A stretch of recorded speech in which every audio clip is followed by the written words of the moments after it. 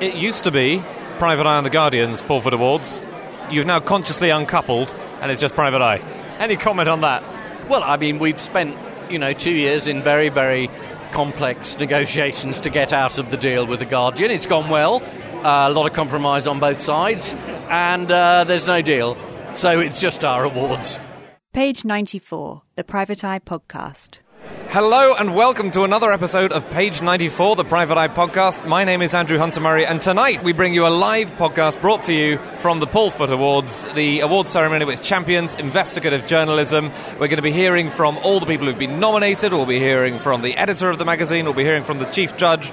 If you weren't here for episode 1, which was a similar vibe but recorded with substantially worse quality microphones, then this is like a really souped up sequel to that. So we'll go now and we'll talk to Padraig Reidy, who is the chief judge of the awards. Here he is. One of the things that we really looked at with the prize this year was people who stuck at a story that seemed unfashionable possibly or wasn't Westminster based and thought, is this something that Paul would do? And I think the ones that made the shortlist were all ones that were not necessarily big stories with big names, but they were stories that revealed something fundamentally true about our society. Well, that's another thing about the shortlist is it's incredibly varied. You've got architectural journals, you've got fishing stories, you've got broadsheets, you've got the Daily Mail in there. It's all from everywhere. Well, of course, if we even talk about Paul's legacy again, he wasn't someone who was particularly concerned with what was, a right-wing paper or a left-wing paper, or, he was concerned with the stories and the journalism involved. So we took that on board, and there was a huge amount of entries this year, which was very encouraging because having revived the awards, I think the Eye were a little uncertain as to how many people would actually turn up this time. But it was a record amount of entries, and the quality across the board was just astonishing. A lot of people are very keen to sound the death knell of investigative journalism because it's expensive, it's often unsexy, it often doesn't yield results. There are lots of things where you investigate for months and then it collapses. Any pessimism from you? Certainly not having taken part in this year's prize. I understand as much as anyone else the pressures of time, particularly, I think, on journalists, not just money. I think if people really want to do something, they'll just do it anyway. But time can be a massive pressure when you have to have your website updated 5 times a day to say to your editor, I'm buggering off for 2 weeks on something that might not come to anything, actually, but we'll see. Right, I think William Hill is still taking bets. Any final clues before we go in? I'm afraid it would be absolutely indecent of me to say so. That was Padraig Reidy. Now here's the Eye's editor, Ian Hislop, talking about who Paul Foot was, what he did, and why we're here celebrating his work today. Paul Foot was a great campaigning and investigative journalist who worked on Private Eye. He was almost the greatest single influence on the Eye in terms of investigation. He was brought in the early 60s because he'd been part of that Shrewsbury gang. He was at school with Richard Ingrams and Willie Rushton. Unlike them, had become a rabid socialist and decided that his mission in life was to run stories about the real world. And Richard Ingrams, my predecessor, got Paul in to tell him what was going on in the world. He left in the 70s, he went off to work for the Mirror, and when I became editor, my first job was basically to re-employ Paul. And I just shamed him into coming back to work for us. He was a campaigner, a journalist, but also his main skill was making technical investigations interesting, fun and accessible. And one of the first pieces he wrote was about a tower block collapsing. 1968, Roden Point. You wouldn't believe the contemporary resonance. This block collapsed. They were very lucky there were only a few deaths. But if it had collapsed, 5 hours later, everyone in it would have died. And it was preventable totally. It was not an act of nature. They essentially built this thing to designs that a lot of people knew were unsafe. And here we are again. We ran a piece on a tower block called Lakanal House, in which I just looked at it today. I mean, this was 2009. It said the main problems are people were told to stay put in the fire and there was only one stairwell. And I think, oh, right. So in the subsequent 8 years, we've learned almost nothing at all. Sprinkler systems. One of our journalists, Jane, has repeatedly written about people trying to get out of putting sprinkler systems in, even into new schools. This stuff You just have to say it again and again. And Paul's great quote was, it's no good winning the argument once. You have to win it in every generation. You have to win it every couple of years. And we need to win it again. So that's the judges, that's the editor. Now let's hear from the people who've actually written the stories on this year's shortlist. Will Hurst, managing editor of the Architects Journal. I brought my dad along, Jeremy, who's a long-time Private Eye reader. I think he started reading Private Eye in the early 60s or something, so he's quite excited to be here. That's pretty much issue 1 of the Eye, early 60s, so that's great. That's very exciting.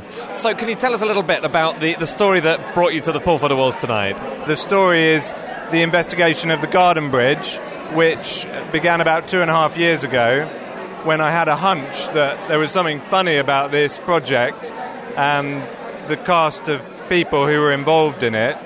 So I started asking questions about the apparent competition that the Mayor of London, at the time Boris Johnson, and Transport for London had held. My suspicion was that this wasn't a real competition, and the more I dug, the more that seemed to be the case. So how did you go about it? What were your methods? I started putting in Freedom of Information requests to both the GLA and Transport for London. One of the things I got back in the early days of the investigation was the scoring of the 3 architects who'd been involved in the competition, including the winning architect, Heatherwick Studio. And I immediately realised that this scoring was very unusual because Heatherwick was scoring higher than the other 2 architects for things you wouldn't expect him to be scoring higher on. For example, bridge experience, where he'd only designed 1 bridge before, whereas the other 2 had designed dozens of bridges, including award-winning bridges. So it just didn't make much sense. The other thing I got that was very interesting was correspondence between Boris and Joanna Lumley, where she was lobbying him to back this project in a sort of handwritten note, which was very funny because it was written in kind of ab-fab language, talking about, oh, thank you so much for the tulips, Boris, and we were cheering from the rooftops when you won your election victory. So this was kind of gold dust. So now it looks like the Garden Bridge may not happen. I mean, this would be a massive result, and also probably the physically heaviest result to emerge from the awards tonight. Well, thank you, yeah.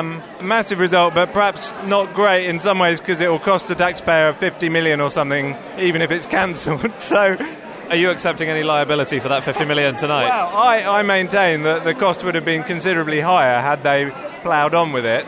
I think Sadiq Khan has now got to grapple with that and make sure this sort of scandal never happens again.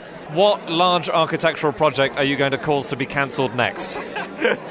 Well, I mean, obviously we're very busy investigating this awful fire at Grenfell Tower, and it remains to be seen, what role architecture has played in that. But as you can imagine, the architectural community are very, very worried about it and very shocked, as is everyone else. So, yeah, I mean, that's the focus of investigation at the moment. Fantastic. Congratulations again, Will. So I'm Maeve McClenaghan, and I worked on a project for Energy Desk. I'm Krina Borosh, and I worked for the project for Energy Desk. Maeve, Krina, first of all, it might be good to just hear about Energy Desk and what it is, because it's a smaller outfit, and I think people won't be as familiar with it. Sure, so Energy Desk is actually the news platform of Greenpeace UK, and they have done something quite innovative, which was to bring in a load of journalists and investigative journalists, because basically they saw that there was a gap in the market. There are lots of people doing investigations, there were some great people doing environmental stories, but nobody was really doing investigations about environmental stories. So they brought in a load of really talented journalists to kind of dig into the stories that nobody else was looking at. So, in a nutshell, can you tell us about the story that's got you nominated tonight? Yes, we looked into pretty much who owns the fishing rights in the UK, and we follow the money and shareholder ownership, and we've had some very interesting findings. One of them being that 3 companies alone owned 2/3 of the fishing rights in England and Wales. Is that people being given quotas and then selling them on, and these companies slowly accruing them over time? We were looking at which company owns each boat and which company owns the company that owns the company that owns the boat. So one of the things we found was this tiny little boat called the Nina May, which was a 4.8 metre fiberglass dinghy. And because of this weird system that we have that allows people to kind of barter quota, to trade quota and store it up, this one boat had enough quota that it should technically have been fishing 4 tons of fish a day. Obviously that's not happening, and we managed to find where this boat was, track it down to the marina, talk to the people that owned it, and they said, no, obviously that's not how it works, but we're playing the rules of this strange game that means that we can protect them by putting them on this tiny dinghy, which means that we can kind of fish with impunity and never have any kind of prosecution or punishment for any fishing infractions. We were looking for Nina May in any kind of port. We looked through absolutely every single God-given fishing tracking database on the planet, and Nina May was nowhere to be found, and eventually found a picture of Nina May from 2009 on an obscure forum, and we actually were able to see how tiny this boat is. And it was extraordinary then to go back to Peter Carter and challenge him on the way he's doing his business, the owner of Nina May, that is. And also we've looked at the nationality of the ownerships as well. For example, in southeast of England, all the fishing rights went to the Spanish, whilst in Cornwall, pretty much all of them went to the Dutch. So what's the consequence of those rights being owned by A, few companies, and B, a few foreign-owned companies for the British fishing industry? Fishing and fish are meant to be a kind of public resource that are open to anyone, and we used to have a really thriving fishing industry here in the UK. But what we found is that, so there's quotas that come from the EU, and in some people's minds, Nigel Farage's and other people's, they are seen as the problem, that the quota that the UK is getting is the problem. Actually, what our investigation found was it's the way that the UK divvies up that quota. So we spoke to fishermen across the country who said that they were basically being priced out of the market because they didn't have access to this quota. They couldn't go out. They were having to go and lease this quota at sometimes extortionate prices, meaning that their profit margins were tiny. And that basically meant the degradation of a lot of fishing communities across the UK. So this is our fault, not Brussels, is the nutshell. So there was that day when the flotilla kind of floated down the Thames, hosted by Nigel Farage. On that same day, Jeremy Corbyn actually stood up in PMQs and quoted our figures and said, the problem is not the EU, or it's not only the EU, but it's actually the distribution and the monopolisation and commodification of this quota system here in the UK that has allowed just 3 companies to become the absolute kind of fish quota barons of the UK. And also what Greenpeace tried to do with this investigation, and even before that, was to convince DEFRA to give a heavier weight to economic and social principles in the way the fishing rights are allocated throughout the countries. They even took DEFRA to court and they lost. So it's us, it's our government. So I've also just started a podcast called The Tip Off, which listeners might be interested in, which goes behind the scenes of some of the best investigative journalists in the UK, tells the story of how they did it, all of the twists and turns and the dead ends and the frustrations. I don't think there's any market for investigative journalism podcasts. I think it's stitched up. That's The Tip Off. Do give it a listen. I'm Daniel Ballant-Curty from Global Witness. I'm Lee Baldwin from Global Witness. So this is a story about 2 businessmen, Phil Edmonds, who was a very famous English cricketer, and his partner, Andrew Groves, how they listed several companies on London's junior stock market, the alternative investment market, and set about to obtain assets. And also they intimidated businessmen that they fell out with using private security agents. Do you mind if I ask how you came by this in the first place? Because it sounds niche. We started with a cache of leaked documents and it went from there.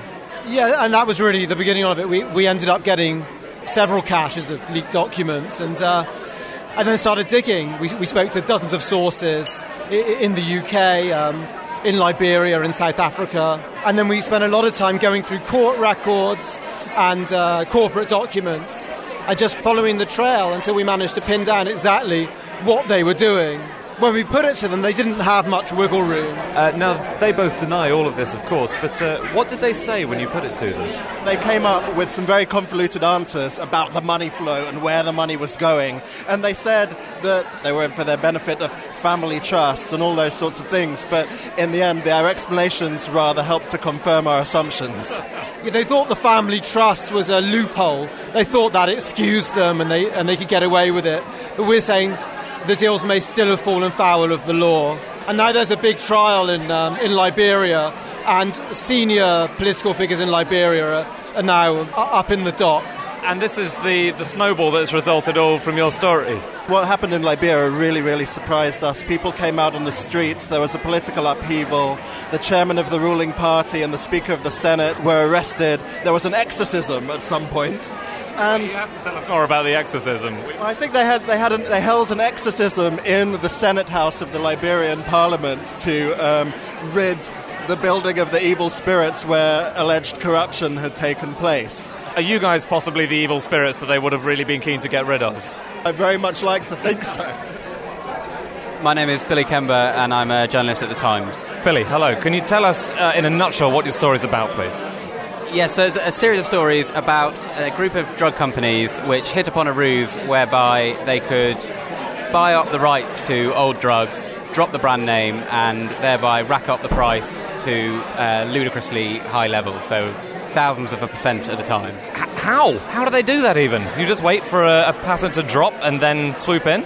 What they discovered was there was a loophole in the way the NHS prices drugs, or the way the NHS pays for drugs, which meant that drugs sold under a brand name are subject to a strict profit cap. There's not much scope to increase the price. But if you drop the brand name and release it as a generic, then there is no control on the price other than competition, and if there's no competition, you can do what you want. This will ring very strange to a lot of people who frequently save money by dropping a brand name and getting a generic thing, but this is just a quirk of the NHS laws, is it? It played on exactly that, which is that generics are meant to save money, and they normally do save money, but in the case of these medicines, where there was a specific effort to use the loophole and increase the prices, it had the opposite effect. It was costing, by last year, the NHS an extra £370 million a year, just in the increased cost of these very old drugs that was not justified by new research or new manufacturing methods. It was pure profiteering. How did you come across it in the first place? I came across it in a slightly roundabout route, in that I was initially looking into something called pay for delay, which is a phenomenon in the US where a big new drug invention, the manufacturer is running out of time on its patent, it doesn't want rivals to come in and produce a competing generic, and so pays them off. Looking into that, I didn't find much evidence of it happening at the moment in the UK. There are some old cases, but what I did start to notice in the data I was looking through was a pattern of drugs going up in price after moving between categories in something called the NHS drug tariff. And who's behind this? That's a very simplistic way of phrasing the question, but there we go. Who's behind it? Well, there's a group of about 4 core companies that have done it. 3 of them are family-owned to begin with. Some of them have been sold on to private equity since. And they all live in roughly the same neck of the woods, and many of them seem to have known one another, and it just essentially hit on this ruse, and the news spread, and others jumped on, and it's only now belatedly that it's being cracked down on. Well, I was about to ask, what happened next? What happened? Because it was on the front page of the Times for weeks, where did it go?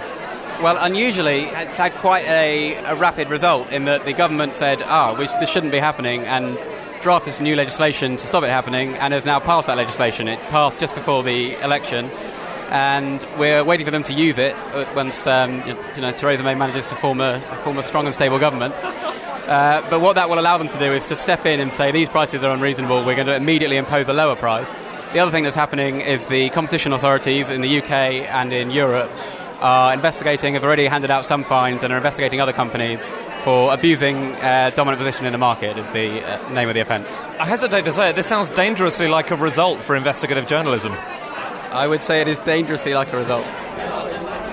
I'm Emma Yule. I'm an investigations journalist for Archon, and I'm here for a campaign that was nominated for the Hackney Gazette, which is one of the titles I write for. So can you tell us a little bit about the campaign? What was the thrust of it? Yeah, the campaign was essentially looking at case studies of people that were living in homeless hostels in Hackney. The story first landed on our desk when somebody had called in about a dead body that had been found in a homeless hostel in Hackney. It was a very hot summer's day, and the body had apparently lain there for 3 days and not been found. The residents of the hostel were just completely freaked out about this, and somebody had the guts to pick up the phone and call us about it, and that was really where it all started from. So I went down and did some initial reporting on conditions in this hostel, what we could find out about the death, but it became really clear afterwards that this was a much wider problem than one hostel and one set of people living there. So I used freedom of information requests to dig up information about how much it was costing the council to keep people in hostels, the number of people living in hostels in Hackney, which we found was the highest of all London boroughs, And then I just went and interviewed a whole load of other people living in hostels to try and get an idea. What we found was it wasn't the sort of expected homelessness cases, maybe, problems with drink or drugs, alcohol, mental health problems. There were lots of particularly young mums, young families living in hostel rooms who just couldn't afford to rent a private property in Hackney. And that was really where the whole thrust of the campaign came from. I think it was called the hidden homeless, wasn't it? Because these are people who might have fallen behind on their rent, then they've gone to the council, and then all that's available is a hostel for them. Absolutely right. The reason we chose the name The Hidden Homeless was because I think the fact that these people are living in hostel rooms in their thousands in Hackney is really not known about more widely. When people are rough sleeping, people see them on the street. That's a more visible problem, but there are actually thousands more people living in temporary accommodation, sometimes for up to 2 years at a time, and I just felt that there wasn't as wide a perception of that problem. Is there a reason that it's especially bad in Hackney? What I would say about that is I'm not sure it's especially bad in Hackney, but I think the borough has a policy of not moving its homeless people out of borough. And so the reason that the numbers in hostels in Hackney are very high is because they make every effort to actually try and keep people in borough if they can. So I don't think they have a particularly worse problem with people not being able to afford housing than any other London borough. But some of the policy decisions that they've made have resulted in the fact that people are living in hostels in Hackney more. The other thing that's really stark when you look at the figures, the council simply can't afford anymore to place people in private rented accommodation either. So sometimes privately owned hostels are the only accommodation that the councils are able to place people in within the cost limits that are set by the government on benefits caps. Is there somewhere that the story's going to go next? The campaign is still running in Hackney. We continue to take calls from people about housing probably every week. I'm actually working at the moment to try and broaden the campaign across some of our other London titles. So I work for 10 weekly newspapers in London. We're at the stage where we're just trying to see whether we can pick this story up across other London boroughs. And another strand that we're also looking at is when people are moved out of borough, where are they actually placed? So we're doing some work at the moment to try and dig a bit deeper into that. That's very interesting that you work for 10 newspapers. I mean, Paul Foot worked for a few newspapers in his time, but that's quite something. And this is part of the whole Archant Investigations Unit. It's sort of an umbrella thing, is it? So I'm the London Investigations Unit journalist, so we have 10 weekly titles in London, and I report across all of those. The Archant Investigations Unit is 3 people. We have an investigations editor who's based in Norwich, which is where our daily titles are, and another investigations journalist who's based in Suffolk, who works for our titles up there. So we're quite a small team, but we try to make the best of it. I mean, it's a job I'd always wanted to do, and one I probably never would have imagined I would be able to do, working in regional press. I began my career as a reporter with the Hornsey Journal, and then moved on to be news editor of the Ham and High. And Archant took the decision 2 years ago to set up an investigations unit, and at that stage I applied for a secondment to go and work in that, and that's how it started really. And I think it was one of those jobs when it came up I just couldn't not go for it, so thankfully it worked out quite well. My name is Daniel Taylor, and I'm the chief football writer for The Guardian Observer. Daniel, can you tell us a little bit about the story? Well, it was last November. In actual fact, I was introduced to Andy Woodward, who was the first footballer who spoke out publicly about the abuse that he'd suffered when he was a young footballer. He became a professional footballer.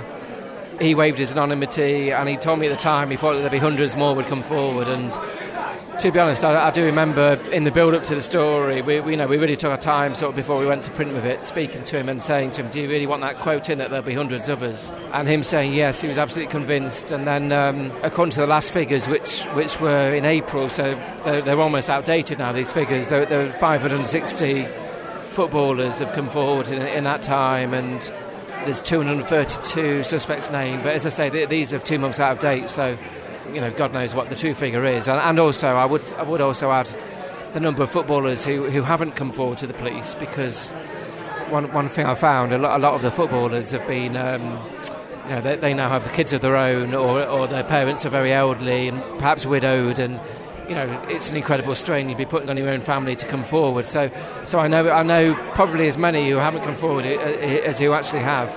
And what happens next? What have been the results of the story in terms of proceedings, investigations that have been opened? Well, I have to be slightly careful here, because there are quite a lot of live proceedings going on, but we have a number of people who were very successful back in the day, coaches, scouts, who are facing substantial charges with a huge backlog of other people coming forward. It's actually across Europe now. Other footballers across Europe are coming forward, which in turn has had the same sort of snowballing effect. So Holland, for example, has been a big, we've seen a lot of these stories coming out in Holland with the players that started this. They've been contacted by players from Brazil, Germany, so it has really gone global, as it were. We have already had, I wouldn't really say it's a football conviction, but we have already had convictions for child abuse where people have been in court and they've said the reason they came forward was because they felt empowered by what they saw from these footballers, and so we had one recently which related to the Boys Brigade in Plymouth, where one of the victims said in court that he felt strong enough to come forward because he'd seen some of the footballers talking about it, and he realised, it's time now to come forward and not keep it as a secret. Well, congratulations. Are you going to keep running with this story, or are you moving on to a new investigation? No, I'm absolutely keeping with it. We all know now that there's an enormous number of victims, but there's also what I would describe as the sort of scandal side of the story about who knew, what they did about it, what could have been done about it, who perhaps turned a blind eye. So I do think there's an awful long way for this story to go yet.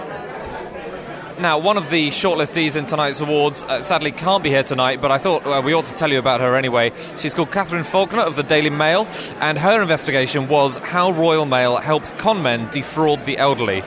It was an undercover investigation, and it identified the industrial-scale postal fraud being carried out against the elderly in Britain. It revealed a trade in the contact details of vulnerable old people who were then targeted via fraudulent mail shots, which the Royal Mail were routinely delivering in bulk under their mass mail contracts, which earn them a lot of money. For the campaign, Catherine went undercover at a data conference for scammers. She interviewed victims of this fraud, and she spent nearly a year tracing back the frauds to overseas post boxes. The results were that Royal Mail subsequently announced move to ban the distribution of letters that it suspected of being part of scamming schemes. Another campaign tonight which has yielded proper, tangible results that no one else had thought to tackle. Congratulations to Catherine and to all the other shortlistees. We now go across to Ian Hislop on stage announcing the winner of tonight's Paul Foot Award. The system we used in this was that the winner was the person who got the most votes. Quite a controversial one at the moment. Sorry, but that's how we chose to do it. So, the winner of the Paul Foot Award 2017, I don't think it could be better, more relevant, more topical, or more suitable. It is Emma Yule.